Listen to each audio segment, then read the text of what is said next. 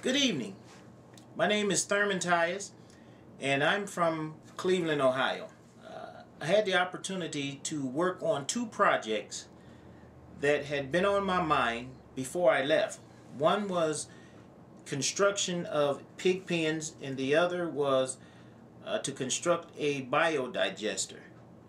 A biodigester is a tank that allows for the production of methane gas. Allow them to develop an income to where they can help themselves, and the other was allow them to save that income by not having to buy propane.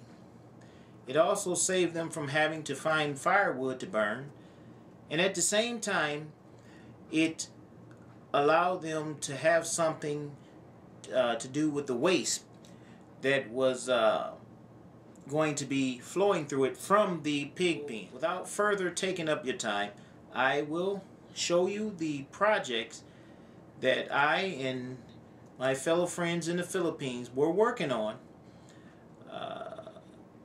in 2008 in Carcar City, Cebu. It has been my long ambition that I want to say before I die that Napo will become a famous barrio. God, if you'll be staying here, you can help us.